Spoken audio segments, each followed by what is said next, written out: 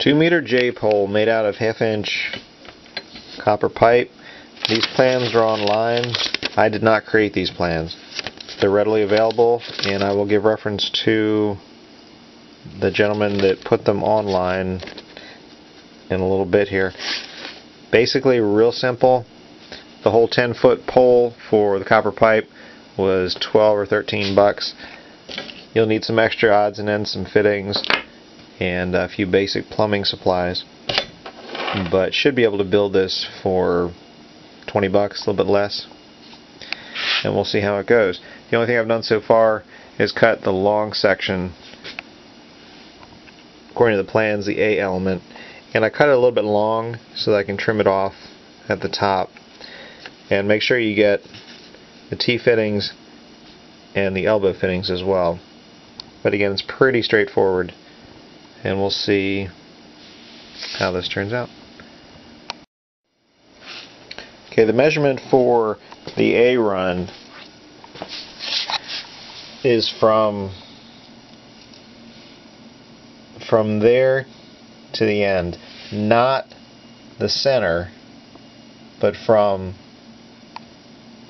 the end. Kind of hard to explain.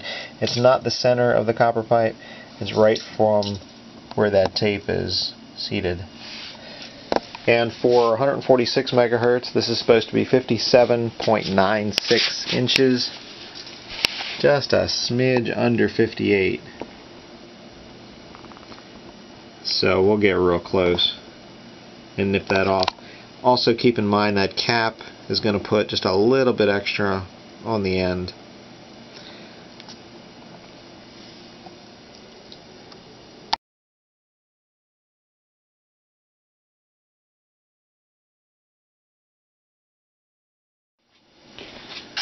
These are just dry fitted right now. The cap is just placed on there. The measurement for the smaller run is supposed to be 19.2 inches for 146 megahertz. So I'm going to make this 19, and then that cap will pick up just a little bit, add just a little bit to the end.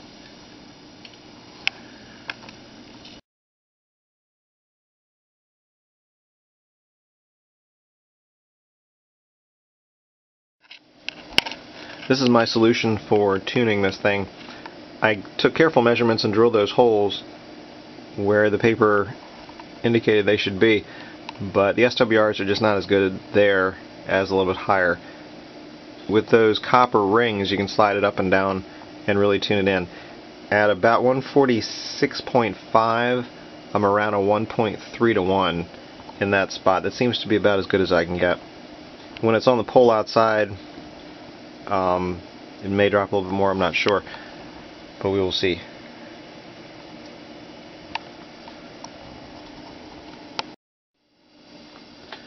And that's all together. I used some PC metal, JB Weld like stuff from the hardware store to kind of neaten that up and keep it on there. There's a little hose clamp holding that down there. These two were tuned until I got down to about a 1.3 to 1.5. That's about as good as I could do. And then I put a little bit of flux and soldered these on, so these aren't going anywhere either. And the next step is to get it up on a pole outside and see. The only difference between the testing before and now is I've got a longer run of 58U, which I'm sure will take a little bit of the oomph out of the signal. But we'll see.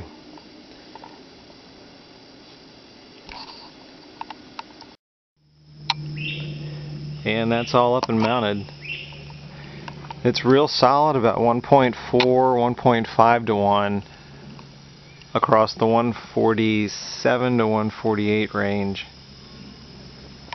Way off on 440, but it's been tuned for 2. It's a relatively long cable run, which I know sucks up some of the output.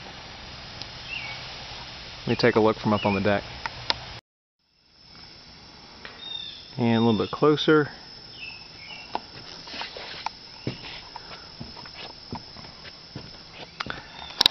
These are 5 turns at about 4 or 5 inches in diameter. Match it all a little bit better.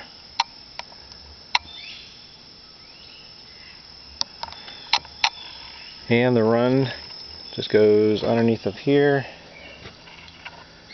around, down, and then in.